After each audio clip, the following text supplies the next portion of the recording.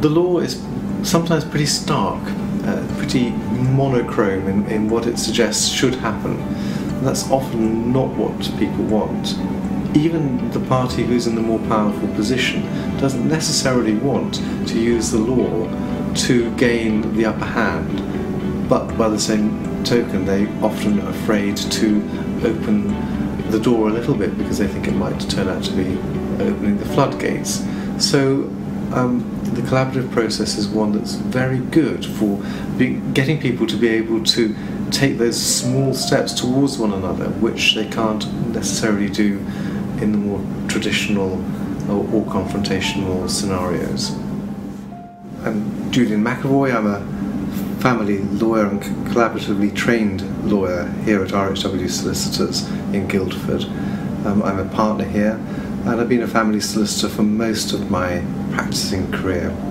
Collaborative law is an interesting concept and one that fascinated me as soon as I found out about it, because it gives both of the parties an opportunity to remain in contact with one another and to keep control of what's going on in their divorce or in their separation. It's available for both married couples as well as separating couples who don't have to be married. But if your relationship has broken down, then it's potentially something for you. Why did it intrigue me? Well, because in my experience, an awful lot of separating couples don't necessarily hate one another, full stop. There's often quite a residue of positive emotions that are still there somewhere, but they've gone to some considerable lengths to conceal the fact that they now still have positive feelings for one another, and that's quite natural and quite easily understood if you stop to think about it. But often people will find that they have things in common still. For example, their children. Children are usually, almost without exception, the very most important thing for them, and resolving therefore their separation or their divorce, but keeping the children in as good a place as possible is always a very high priority. And as I say, if people feel that they still have some residue of goodwill towards one another, then maybe they don't want to go down the traditional route of having to fight it out in court, which I've always found to be terribly unsatisfactory. It's a complete waste of everyone's time, and notoriously solicitors' bills get very, very high, and that's because solicitors have to do an awful lot of work. What's it all about? Well, really, it's not really proving an awful lot. It's just proving that two people can face up to one another in court if they have to. So there are far more productive and positive ways of going about things, and that's what attracted me to collaborative law in the first place. The collaborative process is good for all sorts of profiles.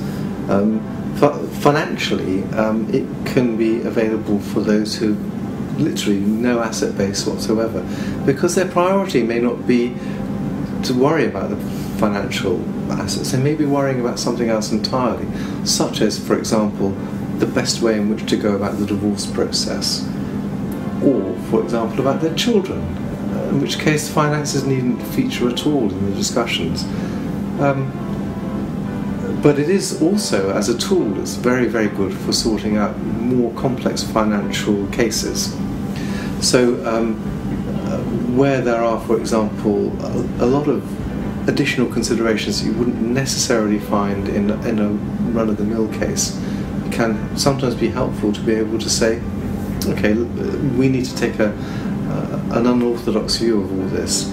We need to maybe set quite a long time frame for things to happen, for things to work themselves out, and so on. So it's not necessary for collaborative law that it should have a complex financial background, but it's good for those cases.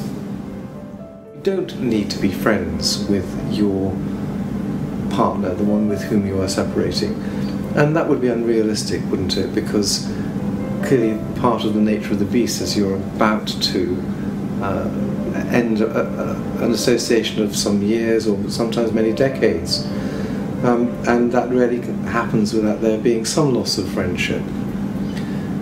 So you don't have to like one another necessarily. It does help, but you don't have to. Traditionally, quite often it would lead the solicitors and the parties to having to go to court, and if you go to court then there's a lot of time and effort involved, and that equates to a lot of legal bills, but also incredible stress, because you don't know what's going to happen next. Even the solicitors and the professionals don't really know what's going to happen next. So any alternative is better than that in my view, and collaborative law does give you that different alternative. Is it available for everybody? I don't know that it is, actually, but there are some cases where people have come to the conclusion that they are so opposed to one another that they're unable to see the wood for the trees, and in those cases probably it's best not to try and make people go into agreements where they're clearly not mentally attuned to it.